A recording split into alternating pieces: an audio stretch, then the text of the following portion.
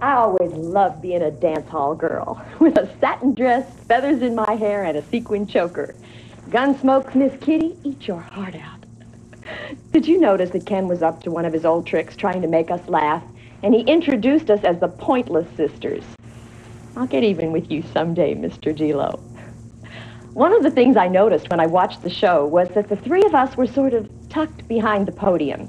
That usually meant that one of the girls was going to have a baby, and she wanted to keep working a few more weeks. Our costuming staff was terrific at camouflaging pregnancies, and when all else failed, the props department gave them a hand. Arthur Duncan never needed any props to hide his lean physique, and he always looked great on the show. Some of the suits the costume department chose for him were louder than his tap shoes, as you'll see in the vaudeville number coming up next. Vaudeville was the main source of entertainment before the days of radio, movies, and television. And one of my favorites was the great Bill Bojangles Robinson. We're very fortunate, ladies and gentlemen, to have a young man following in Bill's footsteps. Our own king of taps, Arthur Duncan.